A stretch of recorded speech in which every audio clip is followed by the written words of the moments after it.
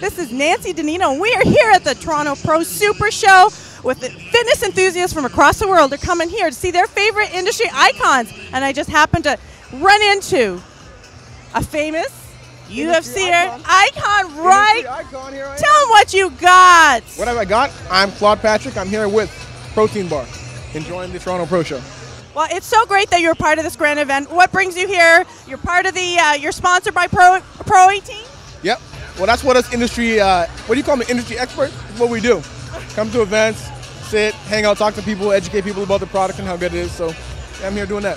As a UFC fighter, I mean, you probably have the opportunity, and you're charged with that responsibility to be able to inspire a lot of children, teenagers, and just the general community. So what is the message that you're trying to pass on to those, especially at a young age?